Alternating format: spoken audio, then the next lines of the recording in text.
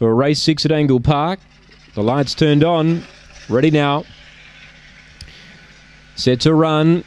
And away. Dashing Geek slow. Cowden Tsunami away fair. Booting up Castell Bale. Favourites 4 wide. Rushes up to third. Down the back Castell Bale led. Getting underneath of it Dashing Geek. Here's Uncle David 3 wide. Then Cowden Tsunami. Behind those Alan Harass. Well back was Magical Bob. Where's Minnie and Last Diner Wendy. Favourite reaches the lead. Uncle David narrowly. Kicking back the inside Castell Bale. Oh, I think Castell Bale might have worried it out of it.